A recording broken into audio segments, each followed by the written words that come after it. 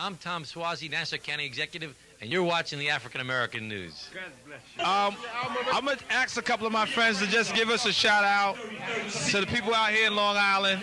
I'm going to pass the mic, and you get to hear what they have to say about being here with Ice-T. Hey, what's up? How do you feel about Ice-T? You like his statement in the hip-hop industry? Ice-T is good. Okay.